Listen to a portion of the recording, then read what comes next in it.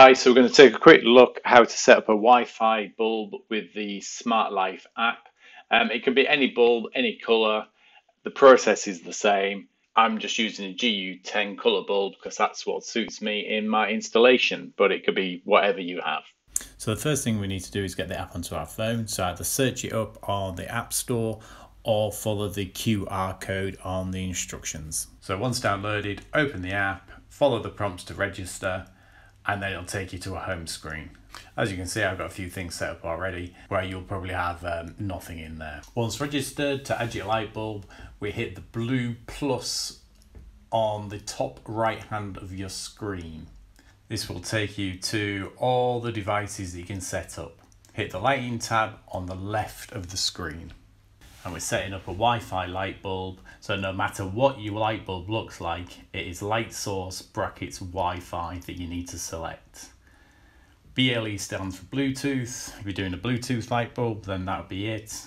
Obviously Zigbee would be that one. It's light source bracket Wi-Fi, even though my light bulb that I'm installing doesn't look like the picture.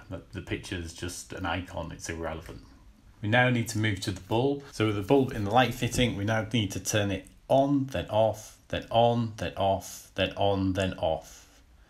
So you're turning it off 3 times and on 4 times. On, off, on, off, on, off, on. The bulb then should be flashing rapidly, just like this one. Then once your bulb is flashing rapidly, check the box to confirm the light is blinking rapidly and hit next. It'll take you to your Wi-Fi's, select your home Wi-Fi, and then it'll go to this little countdown where it's adding device.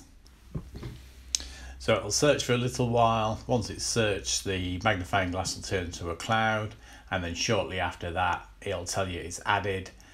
So once it's found your bulb and registered it within the app, it prompts you to change the name of the bulb. So you might want to change this to kitchen light, living room light. This is going in my shed, so it's 1 of 6, so I'm going to call it Shed L1. And there you go, that's your bulb added. You can now go into the app and change all the settings, colour, brightness, warm tone, etc.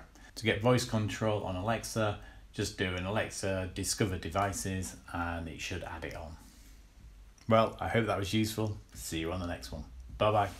Please don't forget to like, subscribe and comment. Thanks. See you on the next one.